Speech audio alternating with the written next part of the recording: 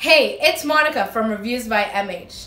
A diet where you can lay on the couch, watch Netflix, and munch on Dorados, all while losing weight, is a diet that works for me.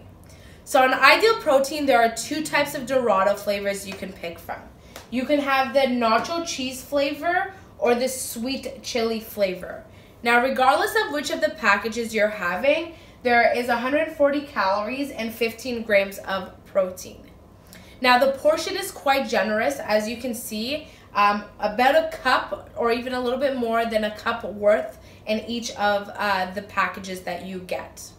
Now, although these look like Doritos, the texture of this is very different than what you would get from a Dorito chip. These are very crunchy and very dry, so you're sitting there just chewing on it for a very long time. And the type of chip it is more of a corn chip, so it's more on that the corn chip type of texture, I guess. Now, to compare the taste of these, the nachos are just a classic cheese that you would expect. So very, very good if you like any kind of cheesy type of chips.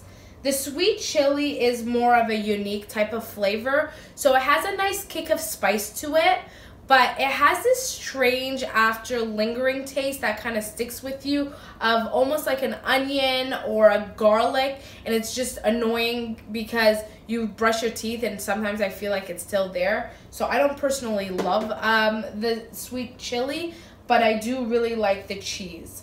So I give the cheese flavor a 5 out of 5 and the sweet chili a 3.5 out of 5.